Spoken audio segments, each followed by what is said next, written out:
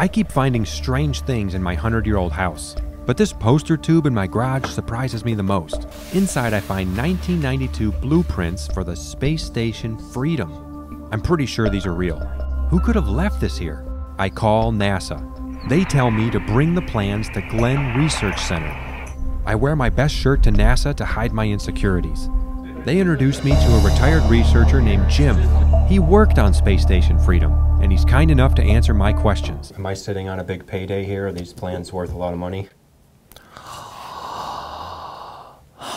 I'll take that as a no, but Jim tells me something Cleveland can be proud of. He was part of the NASA Glenn team that designed this solar power system, which now powers the International Space Station.